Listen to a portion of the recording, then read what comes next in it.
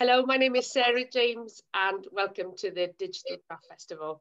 Today I'm talking to a group of exhibitors about the fascinating subject of skills and processes.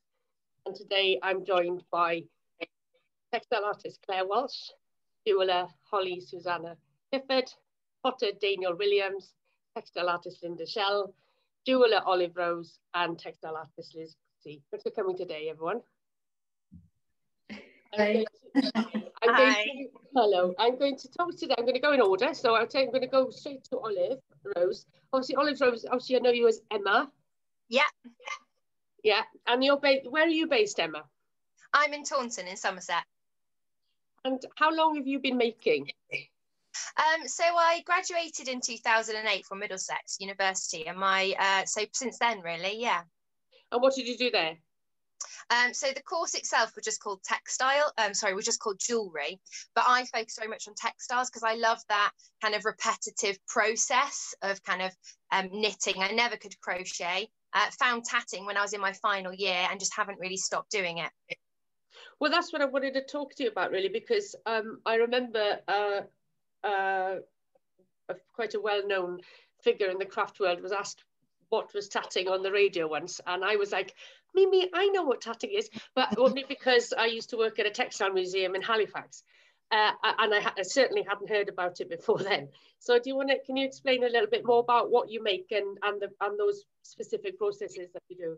Yeah, so I mean, it stems from really long back, and it sort of actually comes from knotting. I was trying to do a bit more research on it, and I clouded my knowledge of it. But basically, what I know it from is Victorian lace craft, where the women used to have a little pouch and they had a little shuttle that would have looked something a bit like this, but it would have been made from bone or silver. And it's a process where you wrap the thread around your hand, and then you form knots under and over this kind of line. And when you pull them through, it's a series of slip knots, you get a little loop, basically. And traditionally, they use little picots, so little loops to attach them together. And it gets very ornate and very fussy. And I really wanted to strip it back to bright colours, basic loops, and then teaming it with silver. So is it a micro crochet, in lots of ways? A lot of people think it is because the shuttle itself has this little hook on it, but this hook you don't actually use when you are doing the tatting. That is just when you are linking two together. So you're actually just using this shuttle, and the thread passes between your finger and thumb and the shuttle. So it's basically like forming a series of slip knots, basically. Yeah. And so it could be more similar to maybe macrame or that French knotting that you used to do for like friendship bracelets, like that little under and over knots. So how do you combine that then into your work? So for a lot of years, I just did the textiles element, and I used to just get add it to chain before I kind of built up my silversmithing skills. In 2018, a friend, Clare Lowe, actually let me loose at her bench, and I started to solder, and I had all these ideas. So I just take silver wire and I manipulate the wire to kind of replicate those shapes and hammer and texturize. So again, everything sort of comes from a line of silver or a line of thread. Well, they're beautiful. They're so delicate, aren't they? They're a beautifully delicate piece. I love the way you're combining that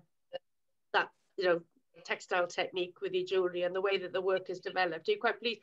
So going into actual silver and jewellery, has that broadened things out for you? Yeah, I love it now, and I'm so lucky. The studio I'm in now, my husband built during lockdown #1, and I've just started stone setting, and I'm just starting all new collections, and that freedom to play with the silver to kind of and then combine it with the lace, and I just love that. It's, I don't always look up traditional techniques. My new stone setting, I've pretty much just done it the way I want. I try and do it the way people do it, and I seem to mess it up. So I think art is very much about trying to achieve something you want to achieve, but do it in your own way, because that's the only way to get that uniqueness, I think. Yeah, well, I think the work speaks for itself. So I'm going to talk to Deiniol now for a few minutes, if that's. Thanks, Emma. Hi, Deiniol. So where are you at the minute? Where's your workshop? I've got a workshop down here in Sorby Bridge, which is in West Yorkshire, actually just outside of Halifax. Oh, there we are. Because I used to work at Bankfield. Oh yes. Yes, I was actually officially the Calderdale Council's crafts officer. Ah, okay. Very fancy. It was my first proper job. But I love your work, and you're a potter. And you tell us a little bit more about what you do. So I throw pots on the wheel mainly, but I don't throw in the conventional way. I modify my clay before I work with it. So I'll mix in stones mainly into the clay and then try and throw with it, which means you have less control and the stones dictate a bit more as to what happens during the throwing and also during the firing. So you get some very, very crazy results sometimes. It's a bit of a dangerous way of working, but it's exciting and quite a fun way of working. So yeah, that's kind of what I do. Because it's almost like, because I've got a piece of your work and there are great big stones that have jutted out of it. And it seems to me that you're trying to make the work explode, but also stay together at the same time. Yeah, it's definitely a fine balance of trying to work with material. It's treading quite a fine line just to stop it completely collapsing or falling in on itself or exploding, but just enough so if it can hold itself together and when it comes out the firing, you get some very interesting pieces which are they look like they're not going to survive, and then they're quite you've got cracks in them, which in the pottery world is a big no-no. You don't want cracks or holes or anything, but that's kind of the way I work. Just to give you an idea, a close-up, that's a small piece and it's got a hole in it, and then on the inside you get all the stones melting through and running through the glaze, and I find it fascinating. I feel like I'm more of a facilitator of the work. To get it's got its own mind as to what it wants to do, and unfortunately as well, they don't always survive. I do unfortunately lose quite a few pieces. Yeah, because how are you firing? Are you with wood? Yeah, I should have said that. Yeah, so it's wood fired in a kiln which I built back when I used to live in Wales. The kiln's still there. And the wood firing just adds that little bit of an extra element to it, because as opposed to say an electric firing where you're just heating up the atmosphere and then the glazes melt, within the wood firing you have the ash flying around within the kiln atmosphere, altering the glazes and marking the work and leaving its own sort of story. So you take it from, Holly'd like to ask a question. Well, yeah, can I just ask, when you're actually throwing it on the wheel, I'm imagining these stones are quite sharp. Like, do you not damage your hands when you're shaping it and stuff? I do try and choose stones that aren't quite so, I do value my hands, because without them, so I tend to choose stones that have from rivers generally, because they're nice and smooth and pebbly. Okay, so they're not naturally occurring in the clay. They're not naturally occurring in the clay. You choose a stone to go in.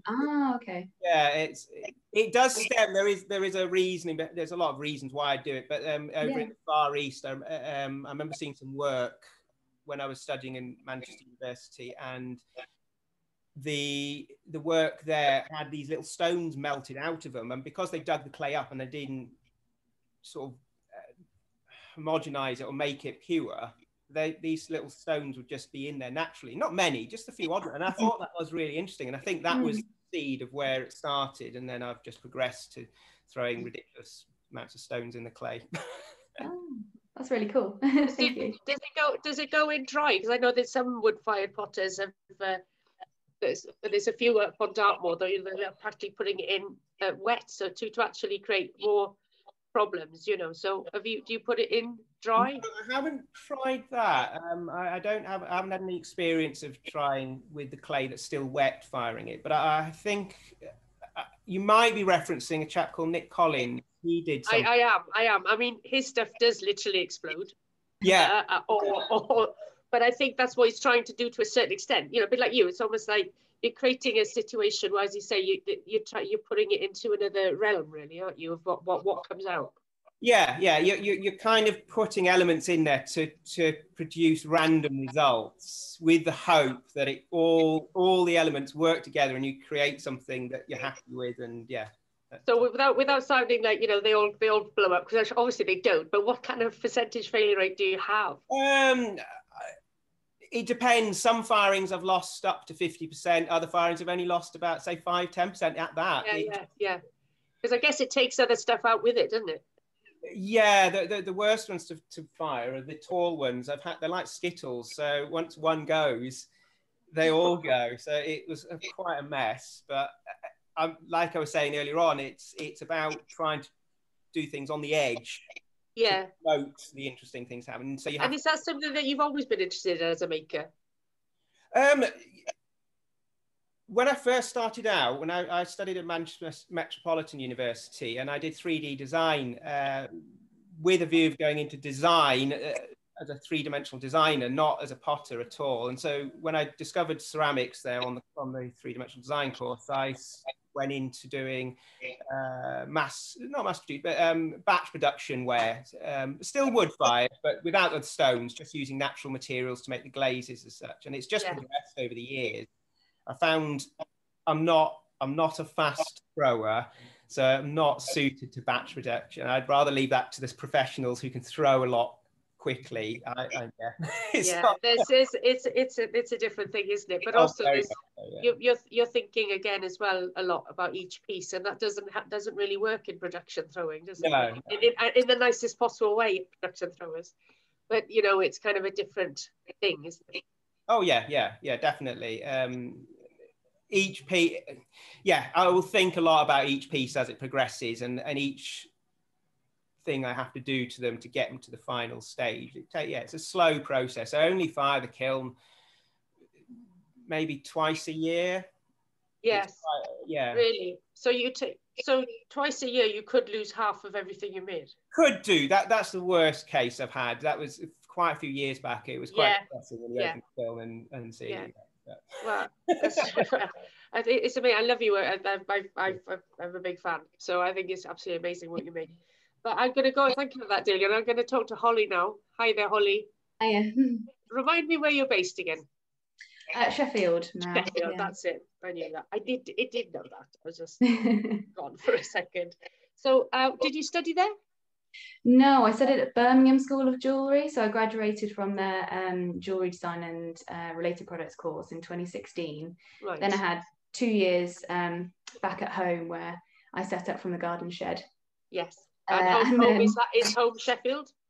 No, home is Warwickshire, kind of like right on the edge of the Cotswolds. It's lovely. So I really enjoyed it.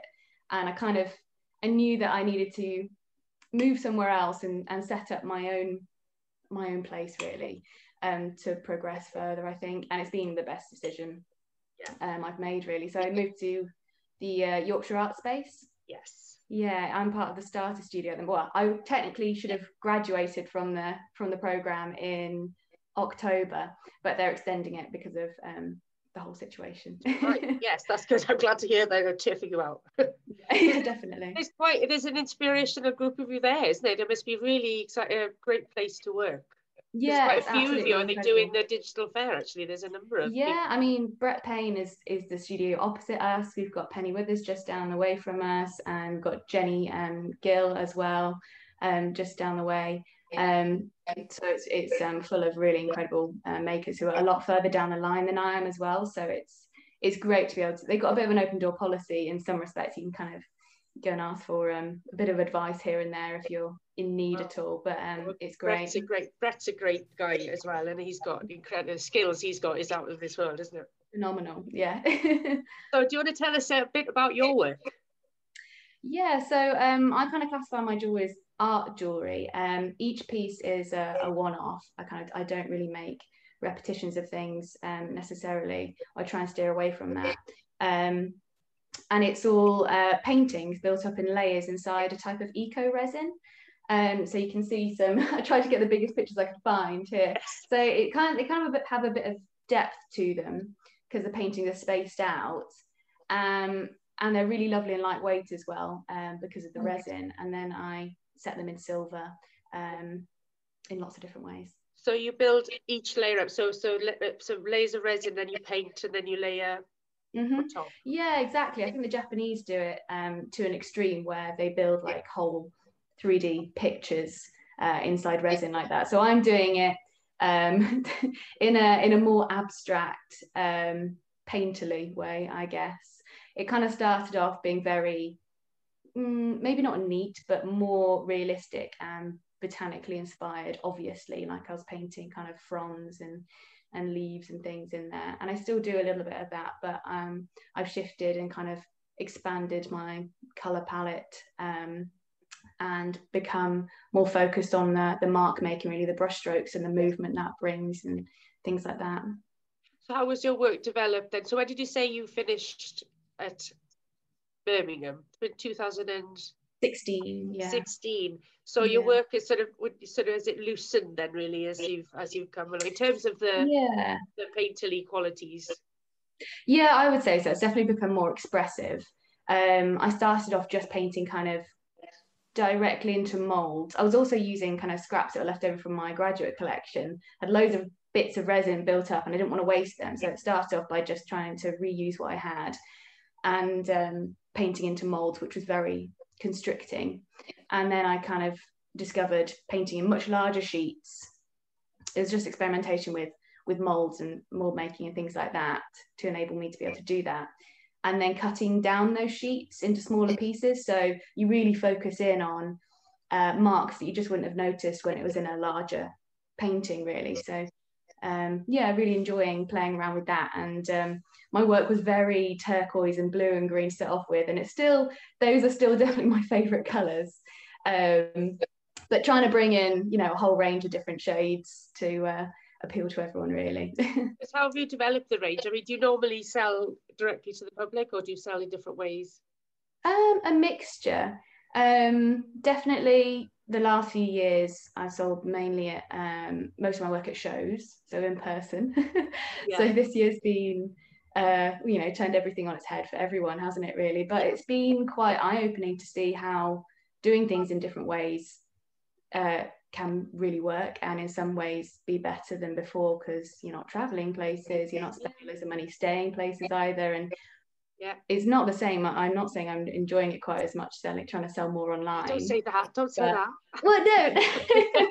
We're hoping it's going to go back to normal at some point. I totally understand that, because that's something that I've thought about as well, is that there's the not seeing people, but we will try to create these opportunities for people to meet in this way.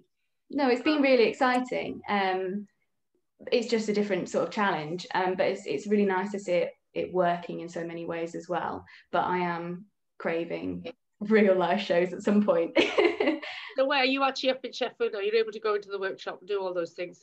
Yeah, we are this time. In the first lockdown it wasn't closed, but we were very much strongly discouraged from going in, which was fair enough. The second lockdown has been much sort of, well, it doesn't feel that different, to be honest. I don't know about everyone else thinks. I guess we've learnt a lot from the first one, and we kind of doing things in a much more careful way, so being able to keep things open is great. Otherwise I was really dreading the second one, and maybe not being able to go to the workshop just before Christmas. But we're still able to go, just keeping all the rules in place. Yeah, brilliant. Oh, well, thanks, Holly. Thanks for telling us about your work. Claire, I'd like to talk to you now. How are you, Claire? Hi there. I'm fine, thank you. Yeah, so great. Where are you based, remind me? I'm based in Tetbury in the Cotswolds. Yeah, which is great. Yeah, lovely part of the world. It is, absolutely, and it sort of really inspires my work totally. You know, we're just a couple of miles away from the Western Arboretum, and so, you know, we walk there a lot, and I use the leaves, and picked up loads and loads of leaves the other day, and you know, and that is the basis of my work, really. Yeah. So where did you start out in textiles? I think I just have always done textiles. I can't ever remember not playing around with fabrics and actually doing things. You know, as a child, I loved knitting and sewing and making things. And then I taught for 33, 34 years, teaching food and textiles and art. And during that, it was great to be able to sort of try different things with the children as well, and I found that very inspiring. But also I was creating my own work as well, which is sort of developed. You know, I've tried all sorts of different textile work, but I think it was during lockdown that, you know, I certainly during lockdown I've developed my new collection, which I'm really happy with. Yeah, the photos. I mean, you've sent in a collection of pictures. Do you work with Article Studio? Yes, I do. Yes, because they're a fabulous set of pictures. I mean, that's what I always dream of. Really, is a really great set of pictures that we could use for various things. And it makes such a difference, doesn't it? It does. It makes a huge difference. Yes. Yeah. So what do you make? So you work, because when you first started doing shows with me, I think it was in Cardiff. Yes. And you were very much clothing, wasn't it? Yes. Well, it's developed, I think, and as all artists actually develop. And I started off really doing a lot of sublimation printing, and I was printing directly with leaves onto fabrics, and the designs were. They were very vibrant, very, very colourful, very, very busy. But the downside of sublimation printing is that you can only really print onto polyester. And your sound has suddenly gone. Is that just for me? Is anyone else? No, it's gone. No, Claire, your sound has gone for some reason. I don't know why. You're not on mute. Liz Cooksey just ran away. Can you hear me now, Claire? Yes, I can. Yeah. There we are. Carry on. Yeah, sorry, you were saying about printing sublimation. What can you explain it? I don't know what sublimation printing is. That just where you layer on? I just turn around. So sublimation printing is using the heat press there. Oh, right. Okay. And so I sort of developed a way of actually sort of adding colour to natural leaves and then printing directly onto the fabrics using the heat press. Oh, right. Okay. I loved it. It was absolutely fantastic. But it was just something about using all the polyester fabrics, you know, that I wasn't totally happy with. Yeah. So during lockdown, I had time, you know, which I think a lot of people have found, to actually really sort of think about what I wanted to do. Choose a linen range that actually sort of went together rather than doing, you know, lots of different things, and having time to actually think about designs. Yeah. So the present collection is all based around herbs, a lot of the napkins and things. So, you know, they're just very, very much more simple designs, and then they're all based around plants. I'm very lucky to have a studio in the garden, well, you know, looking out into the garden, which is fantastic. So I could work the whole way, you know, through lockdown, and we're surrounded by fantastic countryside. So, you know, it's picking up leaves and looking at the trees and going to Western Burt, and, you know, just inspires what I do. Well, it's an obvious development in the work. You know, it's quite, you can see the way it's come together. The colour palette as well is. Yes, it's really rich, you know, but it's lovely. You pleased with it? Yeah, no, I am. Yeah, no, I am. I've just got a new colour which I've been printing this morning actually for the festival, and I absolutely adore this colour. It's just lovely. It's just autumn summed up, isn't it? Yeah, is it like a rusty? Is it a rusty orangey, lovely colour? Colour, and it's absolutely gorgeous. Yeah, really lovely. So brilliant. Yeah, so just that's my next job. Yeah, no, exactly. We've got 2 weeks to go. You'll be fine. Yes. So, I'd like to talk to Liz now. Liz Cooksey. Hi, Liz. Hi. How are you doing? Because I know you've got a lot of strong connections in the Bobby Tracy area. I have. My family live down there. Yes. Yeah, but you don't, do you? No, I'm miles away. I'm up in north in Manchester. Yeah. But well, thanks for all the commitment of all of you that actually make it down to Bobby Tracy. It's much appreciated. But thank you for joining us today. And I've bought a piece of your work once upon a time. And can you tell us a little bit about what you do? I studied a long time ago. It shows my age compared to some of the young people here. And I did embroidery at Manchester Poly. Probably before Deiniol, I think. And so I suppose the heart of what I've done always is sort of textile embroidery, but over time it's really evolved. And I used to do an awful lot of hand stitching and machine embroidery, and gradually it's sort of I got involved in working with wire and just loving the properties of wire and what it can do. I suppose that's become a bit like my sort of signature now, is using wire and textiles together.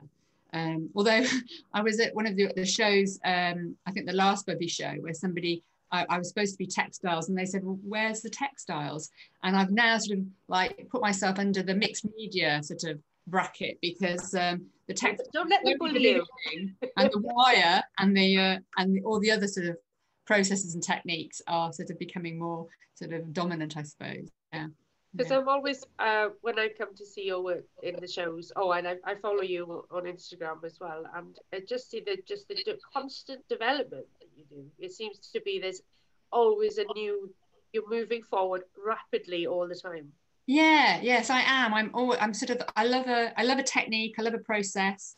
It's interesting listening to Olive about the tatting, because I had to go at the tatting, and I haven't got a lot of patience, and I don't read instructions, and I crochet. I mean, the main thing that I do is combine crochet with wire. I suppose that's the substantial part of my work, but I can't follow a crochet pattern. I sort of taught myself to crochet with YouTube. So everything's very sort of technically low in sophistication. It's like a bit hit and miss, work. Frozen now for a minute. Well, maybe give her a second to unfreeze. Can you hear us, Liz? Needle tatting, but I combine it with wire, so you get sort of almost like a little structural sort of three-dimensional thing when you start combining it with wire. But it often is difficult to tell between tatting and crochet. Sometimes people think what I do is tatting, so that's quite interesting. But I think it is always evolving, partly because I just like experimenting and playing and seeing what you can do with something, and that's why the wire is really interesting, because with wire, you can it can be very structural. You can draw with it. You can get different gauges, and its potential for doing such a variety of tasks is immense. So I'm just working my way through them. Yes, because you sort of you were square shapes and circular shapes, and now you're sort of broken out of the frame, literally. Yes, I mean, for a long time I was sort of working within a frame and the confinements of the frame, and I sort of realised that I wanted to sort of give myself more scope. So I started doing things and realising, because the wire can hold itself up and it's structurally sort of sound, it gave me more versatility to sort of become more three-dimensional. So now I combine the two. But I suppose, there's a piece here that would I think sums me up a bit. I don't know if you can see it, but that's where it sort of combines a lot of different techniques. So there's the wire, the crochet, but there's also little illustrations, there's little printed elements, there's bits of hand stitching. It's a bit like an eclectic mix of different techniques and processes. And it's maybe because I'm just sometimes I'm lacking a bit in patience, or you start something, you get a bit bored and you pick up something else. So it allows for just a variety of playing. I think your inventiveness is probably, I think there's lots of fangirls in the room here, or fanboys, because it's just, the work's absolutely phenomenal.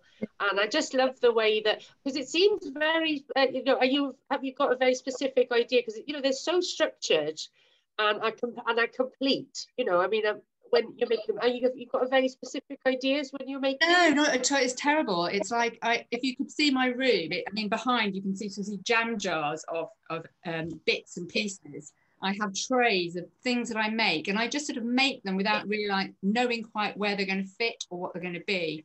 So when I come to make a piece, it's a bit like shopping, where I'll go and pluck and pick out bits and then start bringing them together. And seeing where that goes. I often find if I have too much of a clear idea in my head and then I try and meet that idea, it never quite works.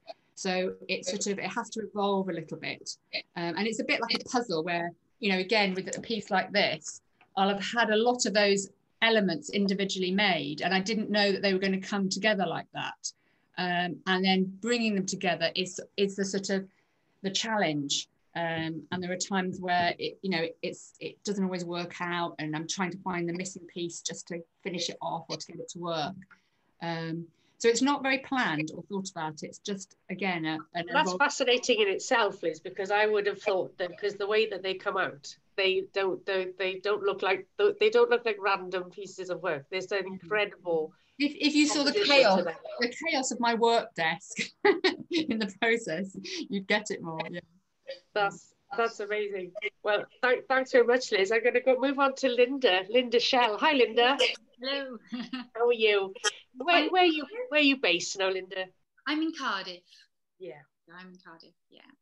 And how long have you been making textiles? Oh gosh. Well, I graduated in 2004. Yeah. And I was a mature student then, so I'm very, very old. No, not at all. But yes, I did a contemporary textile course, so it was quite a mixed media course. Was that at Cardiff? That was in Cardiff, yeah. Yeah, what used to be known as Uwick back then. And that's where I fell in love with screen printing. Yes. And I also fell in love with dyeing, but that sort of went onto the back burner a little bit, and I've just sort of started to do that again. But printing is the thing that I love, and I it's a constant fascination for me. So you make the fabric that you print it yourself and then make it turn it into other things, into bags. Yeah, well, I mean, people are always asking me how I get my patterns, and I think people think you just sort of pluck them out of your head, but I've got a little bit of a fascination with all things mechanical and industrial. So I'm a bit of a nerd that goes around lots of museums, and I take lots of photographs of, like, old warplanes and vehicles and engine parts and anything that has cogs and dials. And, you show me a row of pistons in an engine, and I'm suddenly quite excited, So I take all these photographs, and then I come back and I sort of load them all up onto the computer, and then I select one, put it into Photoshop, and then I start stripping bits away from it.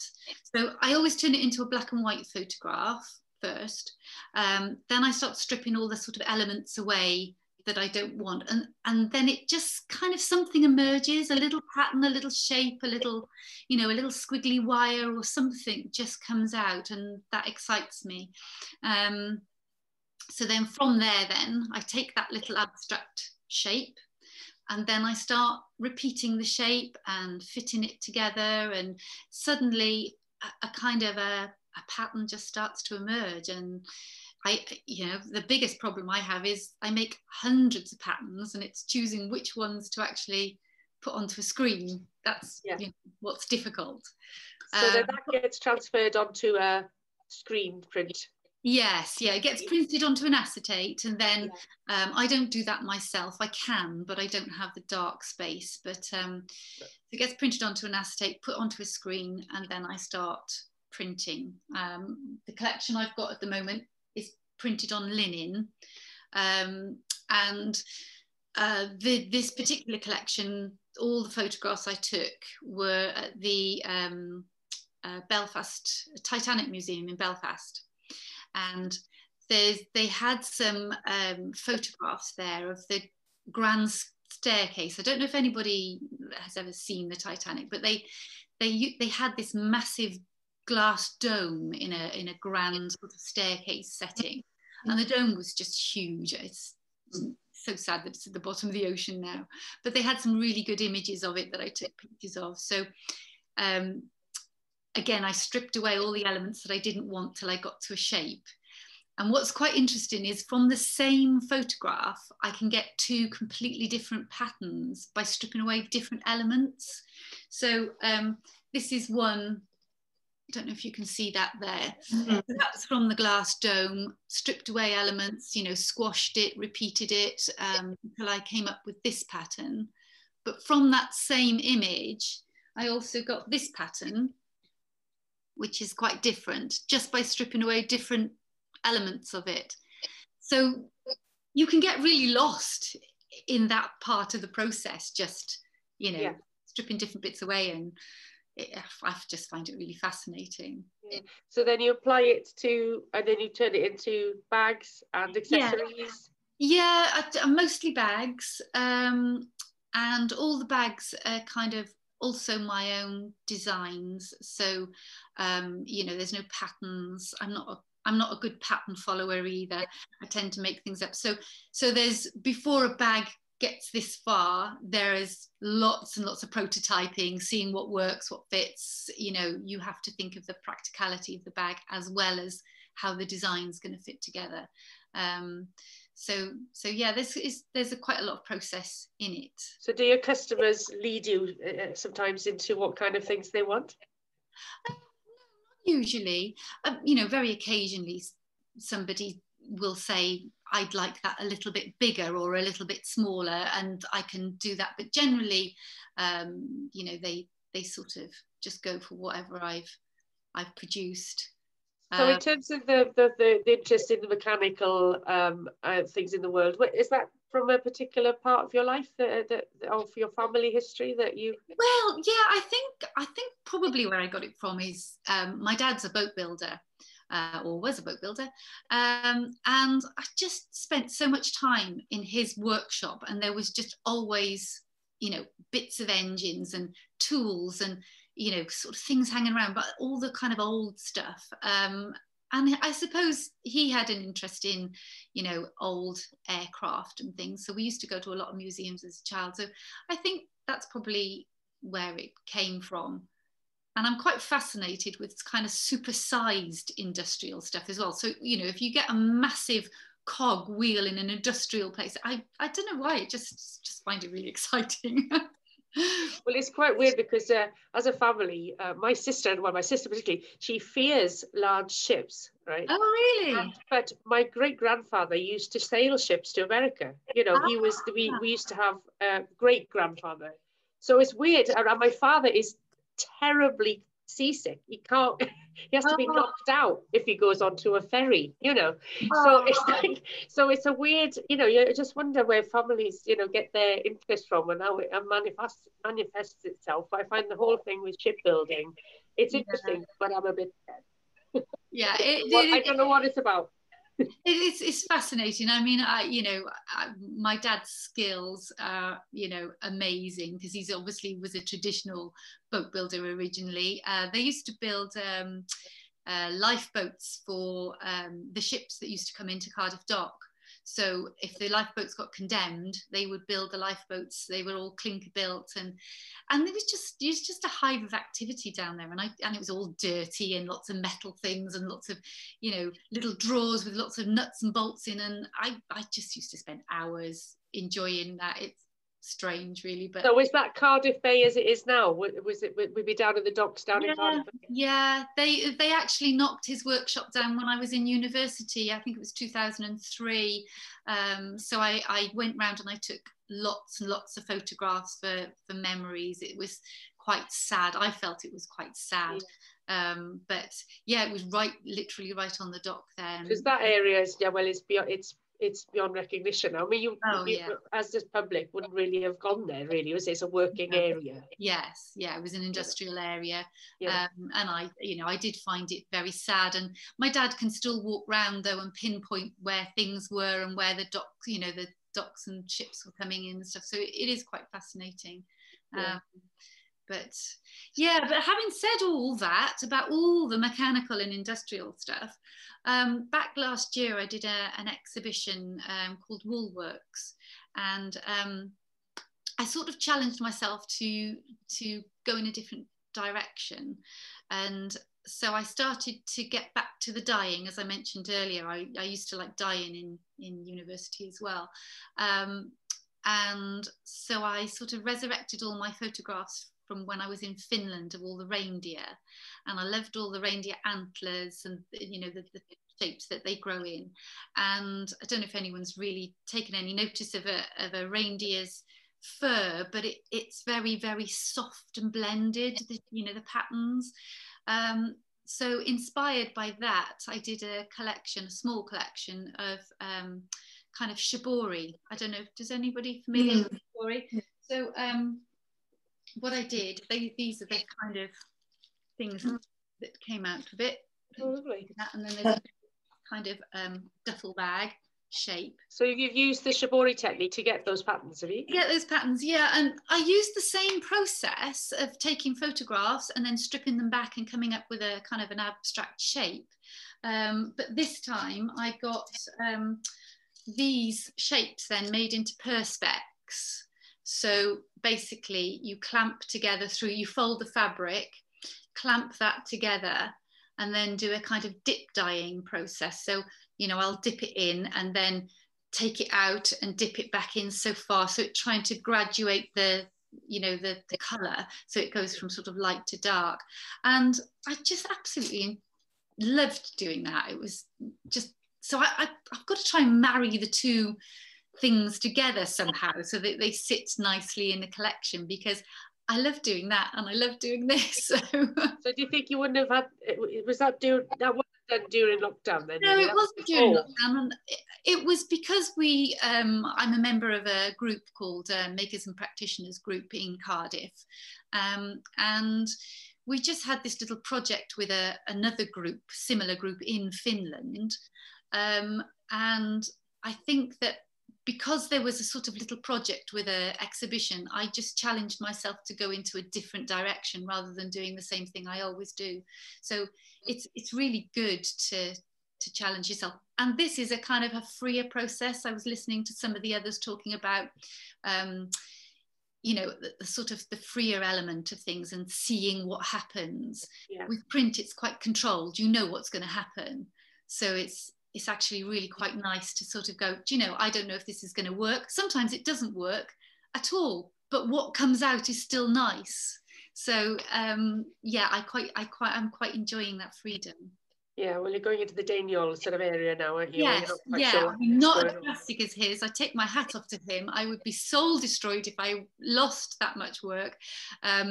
Usually if something goes wrong, I try and, you know, it can be something in itself. It's something I still try to use, you know, but no, I take my hat off to him. That would be really hard work. Well, has anyone got any questions for each other? Don't know. I did have one earlier and I can't remember what it was now. Yeah, is it? Well, I wanted to ask you then about whether what lockdown has done, has it brought some positive aspects to your practice? So we'll go around again in order. So Emma/Olive, yeah. I know you talked a little bit off camera that you've not been too well, so that's not a great thing. But what has there been good? Has there been good stuff to come out of lockdown? The first lockdown, my husband actually carried on working as normal, so I was at home with the children. That was really hard because I was still actually working from home for my day job as well. But he did find time to build the studio I'm in now, which is just in the garden. It's a couple of paces from the house, so that has been really good. Going back to normal has been much harder, and I actually had to take a couple of months off my business, really, sort of August, September and into October even, because it's just too much to juggle with the managing the school and the new rules of the college I work. And then, yeah, being ill last week with COVID myself, it has been a drain, but because I've had to isolate from them, I've been hiding in my studio actually. And the last week, you know, I've been a bit unwell, but I've hidden in here and I have actually designed a lot of new stuff. You know, I didn't feel great, but it sort of took my mind off it. So actually the being ill bit has allowed me to just take a breath and hide away from the rest of the family and focus a bit on stuff I love, because my life is so chaotic in normal terms. If I could hide in here, I would happily do it all the time. I've just noticed your Just a Card pins as well. I'm sorry I didn't notice them till now. That's okay. Just a card. I put them on especially. I've know. Up. Well done. I don't have a craft one yet. Because indeed, I'm launching going to have lots of craft festival merch to buy, and I've got all the badges in the world. But their indie week starts the week beginning of the digital festival, so I'm hoping that we'll get a bit of attention on that as well. So but they're a great organisation, aren't they, as well? Yes. Yeah. So Deiniol, what about yourself? How's lockdown been for you? Interesting. I managed to catch the virus the first lockdown, which wasn't very pleasant. I wasn't bad enough hospital, but I was in bed for a few weeks, and it took me a few months to get back up and running again. So yeah, so while a lot of my friends and people were kind of dealing with the weirdness of lockdown, I was just stuck in bed for a bit of it, and yeah. Unpleasant experience. Yeah.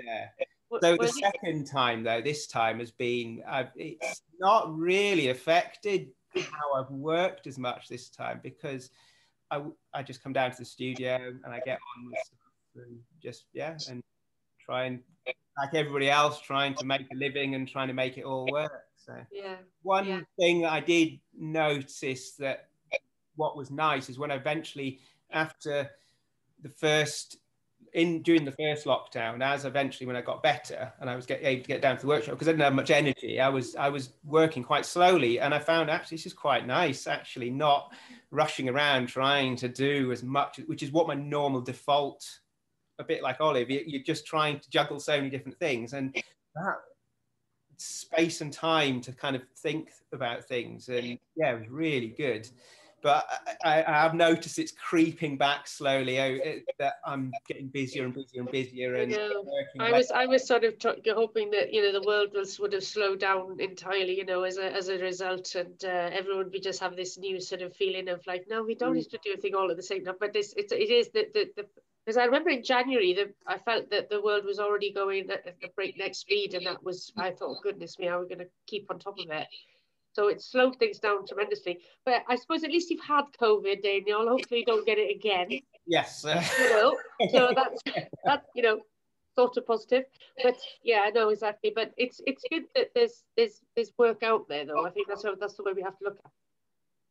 Yeah. Oh, I think that the whole slowing down is really good. It was just very, very, very rare that everyone can experience that. And I'm not saying everybody did. There's still people who are working very, very hard doing all that. But generally, most people are having to slow down because you just had to. I know, extraordinary. What about you, Holly? It's been a roller coaster, definitely. I think same with everyone. There's been some really great aspects and some really low points as well. So I don't know if I mentioned, actually, I moved back home with my parents because my garden shed workshop was still there. So I could still have a space to work from during the first lockdown, which was great when I built up the positivity to actually go in there and start making. There was a period where I was just like, I just couldn't really carry on. and then it got a lot better because I lost my part-time job because of everything, but then that left me loads of time to focus on this. So it's kind of swings and roundabouts, definitely, but it's all going in the right direction still, so it hasn't been. Yeah, it's been very difficult, isn't it? Because I think we got the first few weeks were okay, and then suddenly it started to get to about week 5, and I remember thinking, oh no, you know, this is actually going to last a long time. Yeah. Dr. Whitty said something, and I just like, oh my god. I know, it was crazy because I remember the week before I'd I had some work to deliver, and I went and visited my parents at the same time, and my mum was like, you need to decide now where you want to be during lockdown. I was like, that's not going to happen, don't be silly. And then night of lockdown there, I was packing my bags until 2 a.m. Well, at least, I mean, I think that you hopefully got a few roast dinners and things like that, so it might have been, you know, if your mum and dad looked after you a bit. Yeah, no, definitely, it was really nice. Oh, well, Claire, what about you? Well, obviously you said you've developed a whole new range of work. Yeah, I just feel very fortunate, really, because I've kept really well the whole time, and I just spent a lot of time gardening and being in the garden and going for walks when we can, and just having time to actually do a lot of sewing and printing and designing. I also had a focus because I was lucky enough to do sort of the Great British Exchange John Lewis week 2 weeks ago, so I was in there for a week. And that was great, and that also gave me a focus during lockdown to actually get a collection together and do lots and lots of sort of making towards that. So I'm someone who actually needs a focus. That was really good to have that to focus on. I need to talk to you about that, actually, because they've been in touch with me, so I need to know what you think about it all. So it sounds like it was a very positive experience. It was a really positive week, really, it was a really good week. And like everyone else was saying, it was just so nice after 5 months to actually see members of the public and customers and actually get a bit of feedback from people to say that they like their work and actually to buy things and actually to talk to people. Yeah. So it was really great to actually, and I hadn't realised till then how much I had actually missed that, and actually missed seeing people and talking to people and explaining the process as well. You know, people were asking, you know, about the designs, and it was so great to actually to talk to people about what I did. It was lovely. Yeah. Fantastic. Liz, what about yourself? A bit like Holly, it felt sort of like a bit of an emotional roller coaster. I remember at the very beginning just being absolutely sort of such a sense of disappointment for all the things that were going to happen, you know, workshops, things that got planned, the Bovey Craft Festival, all those things, and just coping with that level of disappointment and panic to thinking, oh my gosh, how am I going to earn my living? What am I going to do? And then, you know, putting it in perspective and seeing the bigger picture. And I suppose just getting my head around doing things like this, putting myself really out of my comfort zone and doing more things online and realizing I can do it. You know, I can be brave, I can, you know, step up, and it opening up different avenues. So yeah, it's been mixed, but I felt pressure to be working all the time, because of thinking, oh my gosh, everything I would have usually done to make a living has sort of, you know, just changed. So yeah, it's felt highs and lows. Yes, I hear you, sister. Honestly, it's like I couldn't agree with you more. It's been a roller coaster ride to try and work out. Yeah, but it's been great having, you know, your sort of amazing energy to be, you know, inspired by. Thank you. But I think what's interesting is to see the difference between doing the festival in June, which was sort of like thrown at people whether they liked it or not. Yes. And it was like, it was a bit like blind leading the blind, really. I was doing all, my arms were going fast, but I was just like, oh my goodness. So, but is it to see the difference in the confidence of makers now about doing live things and doing these hotels, but also seeing the benefits of them, because it's not just about the fact that we're recording something and it's going to go out to the digital festival. It's actually us being in a room talking to each other right now. Yeah. And that's what I take away. I was like, oh, that's what I take away from the whole thing is being able to get us together and support each other, and to realise that often we're all going through the same thing. That's it, sort of shared experiences, shared feelings. Yeah, you're not alone. When you can often feel a bit alone when you're just working away for hours. Well, this is it, and that's what the shows do, isn't it? Because when I was a maker, I'd be like, oh, in my shed, as everyone is in their own collective sheds, and then you go to a show and it'd be like, whoa, hey, I'm with all my people. I understand these people, you know, and they understand me, more importantly. And you know, when they take that away, this is what we've got left. We've got Zoom now. This is our little gatherings, you know. Yeah. But Lynda, what about yourself? You obviously talked about other things that you've done. What has lockdown been for you?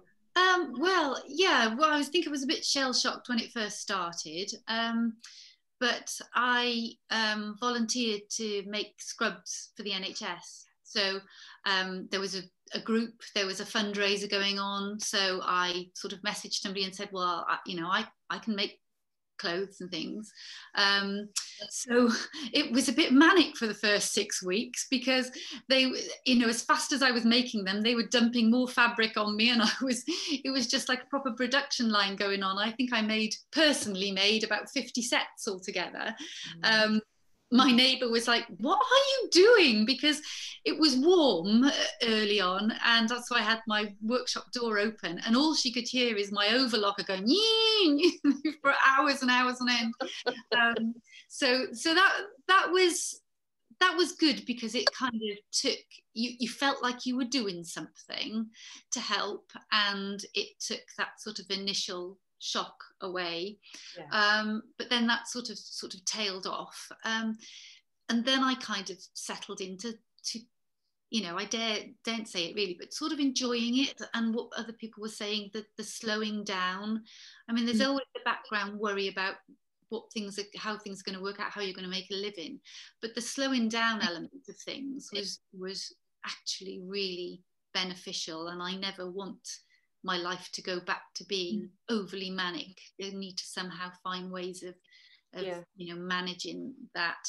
But I had my son home, homeschooling, and my daughter was home, so it was okay. I think the second time round, with winter drawing in, is being a little bit kind of, ooh, I'm not so looking forward to it. Yeah, because we had that lovely period of almost 2 months of constantly nice weather. Yeah. And I was going, it's because there's no planes. I was like conspiracy theory, like the whole thing. Yeah. You know, I was like, look, I told you, it's these airplanes. And then it turns out, no, nothing to do with that. But yeah, so this time around it's a bit like, yeah, with the days being shorter, and you know, and I, you know, my life didn't change that much because I do work from home, so I was still got my workshop and I walk my dog, and that pretty much is my life, you know.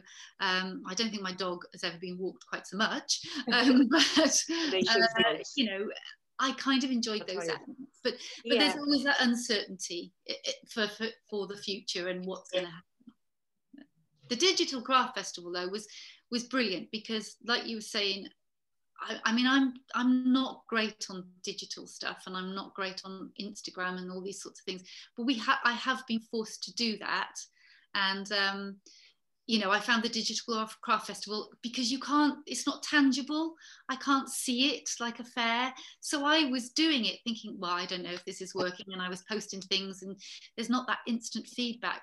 But then suddenly you start getting some sales and you think, oh, it is working. Yeah, it was really weird. When I did the first one, I did the first day, you know, sort of thing. And I was all like, and at the end, I was like, I don't know what happened. Yeah. Did anything happen? Because as much as I was chatting to everybody, you know, because normally, you know, you see, I go around and I say hello to everybody, you know, and I actually go, how you doing? You know, and you go, you tell me. It's great, though. It's, I'm not sure, you know, at least I know. Whereas this, it was like, well, I don't know. So I was like, I messaged a few people going, is it all right? You know, what's happening? Are you selling anything? So, and I think it built up as well over the weekend, though, you know, again, I think what's interesting is that when you do it online, obviously, like as an event, I'm in the same venue as all the other events, essentially, because we're all on the internet. So I've been going absolutely nuts on the social media. You may have noticed, but it's like you've got to sort of make it. But also, I think I like the fact that we want to try and include all these. I think what makes the community is having all those other activities where you can actually meet. Yeah, definitely. Yeah. Oh, well, you know, hopefully it's all about selling craft at the end of the day, but at the same time, it's about creating that community and keeping everyone talking about how important it is to support makers. Who've I lost? Did somebody just disappear? Quite interesting if we I think Liz just jumped off. I don't know sure where she's gone. Maybe she'll come back. It'd be quite good if we could, you know, maybe there will be space in the future to do both. Yeah, I think probably, because what I found really interesting is the engagement with international audience, really, as much, and which, you know, which is again a happy byproduct of doing the, you know, wouldn't have ordinarily would never have thought of doing it like this, you know. And also attracting some international makers. We've got a few, but it's a very small handful. I mean, it's not even a handful, to be honest. But it's something that I'm really interested in, is that working with, I really wanted European makers to be involved with the show, because I don't want us to leave Europe, basically. Yeah, so I just thought, right, but this in a way to make it easy for people from, you know, America or Australia to buy. I mean, there was quite a high percentage of people who engaged with the show were from the States. And I've had people contact me saying, what time's the show opening? And of course, they're like 6 hours behind. So they're like, I said, you're going to have to get up at 4 o'clock in the morning if you want to get hold of this woman from Chicago. And I said, oh, ouch, you know, she must be keen. So I had my first sale from America during the first Digital Craft Festival. That was and it was a commission as well. So she actually had some bespoke earrings, which is really good. That's great. Oh, that's good to know. That's good to know. Well, Liz has dropped off, so we're going to say goodbye to Liz. She's probably had problems with her internet. But thank you so much for joining me today. I don't know if you've got any questions for each other. Is there anything we're going to round up with? No, just good luck, everyone. Hope it goes really well. Yeah, I look forward to seeing what everyone's doing. Yeah, lovely. Well, thanks very much for joining me today. And you can meet all makers at the Digital Craft Festival for the 27th to the 29th of November. Thanks very much. Bye. Thank you. Bye. Bye.